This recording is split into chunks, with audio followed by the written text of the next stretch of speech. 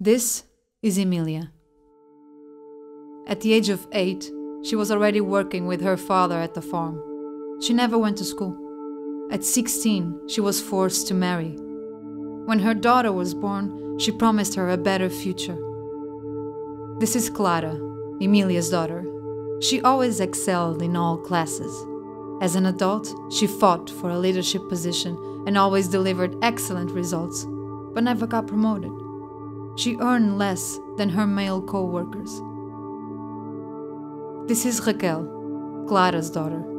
She started her own company after being fired by her manager. She was pregnant. And this is Maria.